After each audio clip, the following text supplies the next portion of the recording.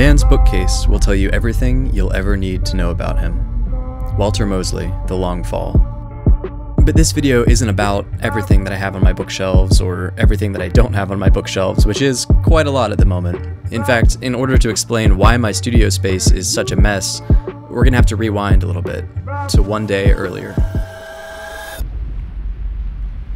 It was a dark and stormy afternoon when I opened my studio closet and noticed for about the 500th time that my closet door was broken, and I decided something had to change. And since I was procrastinating on other things that day, I decided something could change now. After taking the door down, I realized that the whole closet was a mess, so I took everything out and decided to set about making my own shelving system that would not only be more useful, but would also fit better into the overall vibe I have going in the studio. Also, if you ever have to cut wood, always wear safety glasses, or at the very least, make sure you have a sturdy and stable surface to cut on. I don't know if you've ever read that book, If You Give a Mouse a Cookie, but for me, taking down that closet door was my cookie, and I was the mouse.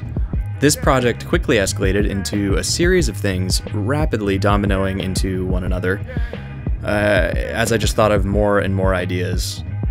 When I was growing up, my dad often repeated a few phrases. One of these phrases was, "Take the time to do things right." Well, I did this as right as I could. After putting up the shelves, I realized that it was way too dark in there to easily find anything, so I added LED strips to each shelf. And I did my best to hide the cables. Ever since watching the movie Brazil by Terry Gilliam, I've been a big fan of cable management.